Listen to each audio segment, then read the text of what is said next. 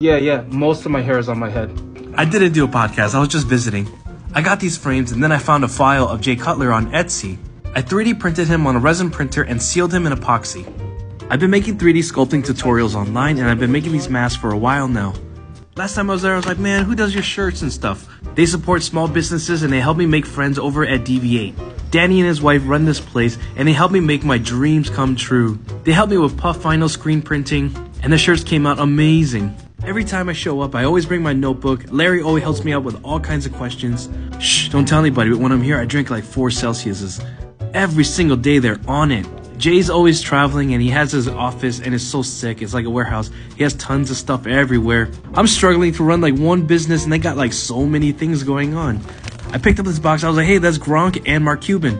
One of my dreams is to have a warehouse space. And to this day, I'm still super grateful that they even let me design some of their shirts that they did for their 4 Crowns